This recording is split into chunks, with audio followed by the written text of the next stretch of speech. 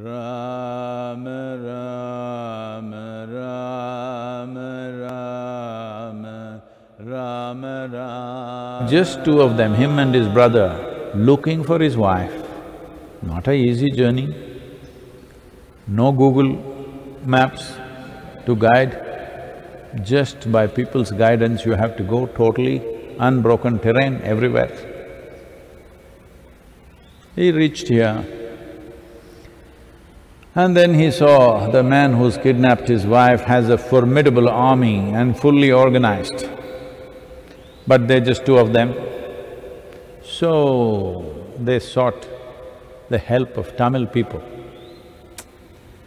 I must say something about Tamil people here, because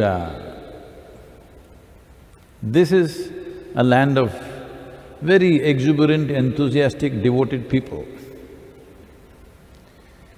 They did not look up, even now in this culture, at that time not at all. There was no god up there, their god is here in the earth. So they're very earthy people, full of involvement, vigor, but no fancy ideas. I wish we had lived like that. But now a lot of fancy ideas have come. People have made you feel like there is a place, another place somewhere which is better than this. That's why we are making a mess out of this. So Tamil people were like that then, they're still like that in many ways. I'm not saying this to insult other volunteers and others, but this is my observation in the last 40 years of working with volunteers. Everywhere, in every country, we have fantastic volunteers. But you will see always Tamil people are little extra vigor. You want to do the most difficult things that nobody wants to do, you will see it is always Tamil people who will take it up and do it.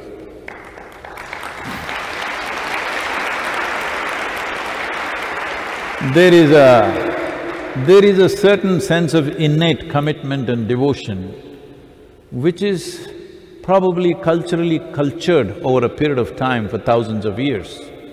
And even when Rama came, he found that they became so dedicated to this new man who came from somewhere. And they put themselves to it, they built a small causeway to cross to Sri Lanka, and they fought the battles, they won the battle, he got his wife back and went back. But the South Indian people who served him, one of them went with him. Today he's become a superhero all over the country, Hanuman. But after Rama's time, some people, little crooked in their head, projected South Indian people who lived here 6,000–7,000 years ago as monkeys. So South Indian people still little disturbed by that. They have love for Rama, but they're angry little bit with the way they have been depicted. But also they enjoy that no matter what they say, they anyway worship a South Indian man as the ultimate hero. Even if they want to win an election today, they will sing praises of Hanuman, even today. So, South Indian superhero is still worshipped all over the country, literally all over the world. Even a president of United States was carrying a small figurine of Hanuman in his pocket at one time. Yes.